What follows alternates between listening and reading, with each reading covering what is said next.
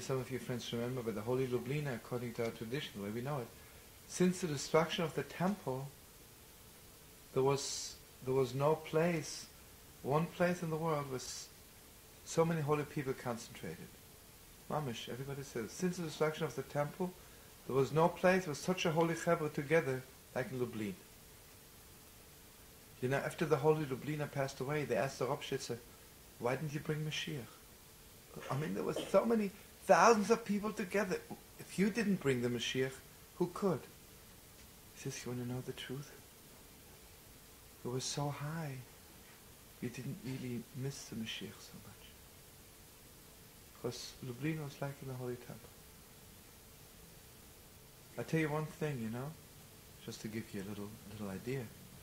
In Lublin, you know, in former good days, the Rebbis, the Holy Masters, would wear completely white on Shabbos. But mamish, white shtreimel, everything white, everything white, white shoes, everything. That means you are mamish on the level of a Rebbe.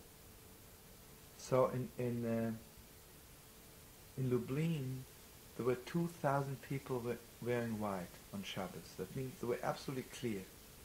You know, that means your neshama was mamish, because if God forbid your soul was not completely white and clear, Lubliner would say, listen brother, next Shabbos you better wear a little black, you know? You're not on the level yet. In Lublin, you couldn't fool around with Lubliner, you know? And maybe he wouldn't say it in words, but he would just let you know. There were 2,000 people clear. Then, according to our tradition, the way we know, there were 3,000 people who were also clear on the level of white garments for Shabbos, but they were hiding it. And then there were thousands of people, just holy people, Yidelach. So Seder night, when it came, the Holy Lubliner would say, this is the revelation of God. Then he would say it and he put the talus over his face.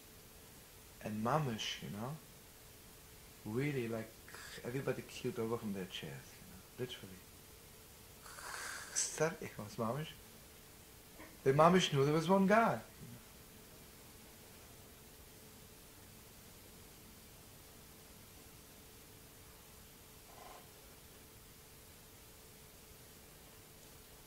If you ask me, you know, on a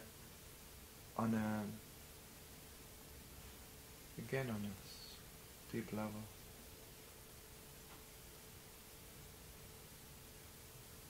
I can say so.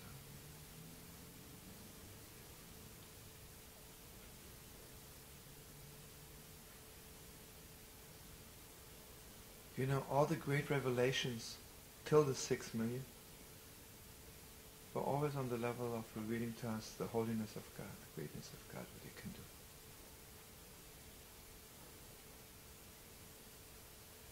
The Second World War, something new began. Like God says, I'm not going to do anything. I'd like to reveal to you what Israel can do, who they are. I'm standing back. It's just Israel in the world. Don't mingle in. Look the world, who they are. Look who my children are. Look who Yidden are. I don't have to tell your friends, you know, what was going on in Auschwitz on a Friday night. There were Yidden who were singing Yitzchak Malchus Rosham Shabbos.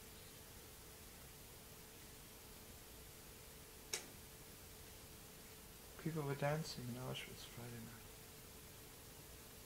Do you know there were people who kept Pesach in Auschwitz? They had nothing to eat. Maybe they had one old potato and they were living from it. I tell you something, you won't believe it. There was one Yidele in Auschwitz who's still alive in Brooklyn, his brother would absolutely not eat anything, even the food in Auschwitz, what they were giving there, until he put on film.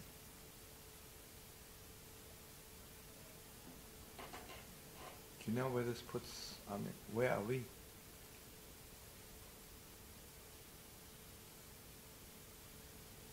And,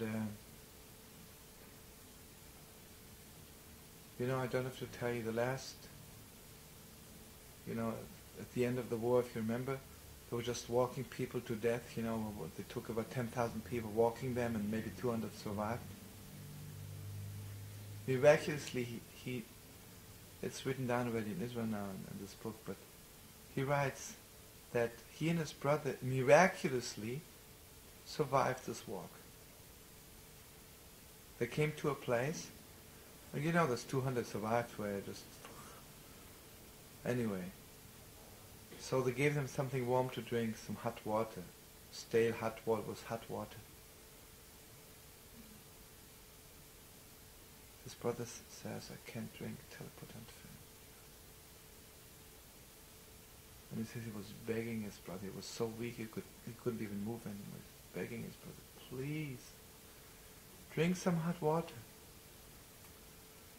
He says, you know, I'm here in Auschwitz 4 years. I kept it up. Don't make me break it today. And he says, with 200 people, and he didn't know there's any pair of film left or anything.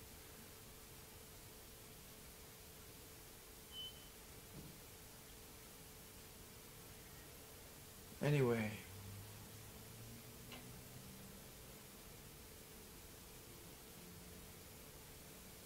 even, you know, Six-Day War was a revelation of Israel. But again, you know, we have to be completely aware right now, before Mashiach is coming, God wants to show us. And again, you know, the opposition doesn't let us show. And the opposition doesn't have to